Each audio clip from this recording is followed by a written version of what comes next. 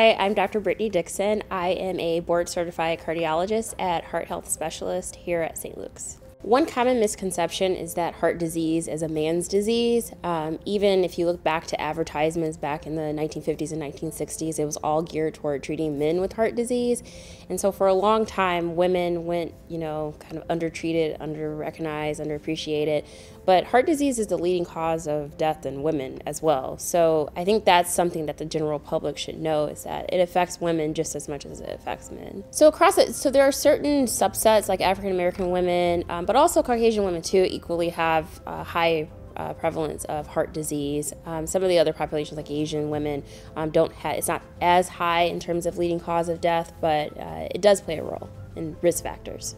So family history definitely plays a role. So if you've had family members who've had, heart attacks or any events at a young age especially, that's a big factor.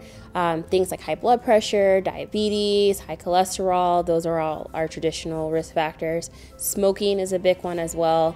So those are the things we traditionally think of, as well as any, as I mentioned, obstetrical complications. So I think in terms of preventative care, and screening, basic things like making sure your blood pressure is controlled, screening you for diabetes, checking your cholesterol. These are very simple things that often get neglected, and they're really important because I think prevention is probably the best way to treat heart disease. So a typical presentation, they describe chest pain, right? Elephant sitting in your chest, heavy pressure, arm pain, jaw pain. Those are things that I think most of the public knows that can lead to a heart attack. But things like, feeling more fatigued, not being able to do your normal activities, having nausea that out of the blue, sometimes, even atypical chest discomfort can be a sign of heart attack in women. If you do start to experience concerning symptoms that you think may be heart related, to go seek a trusted cardiologist, and don't just ignore it for years and years, because a lot of times something that we think may not be that serious can turn out to be serious. One of our newer technologies to screen for early detection of heart disease is a coronary calcium score.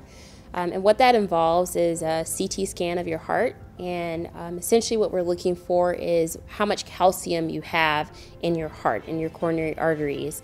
And that helps us to kind of put you in different categories for what your risk of having coronary artery disease is. If you're low risk, that's good, and you can have that reassurance. But if you are at higher risk, you need to be put on certain medications and followed closely by a cardiologist.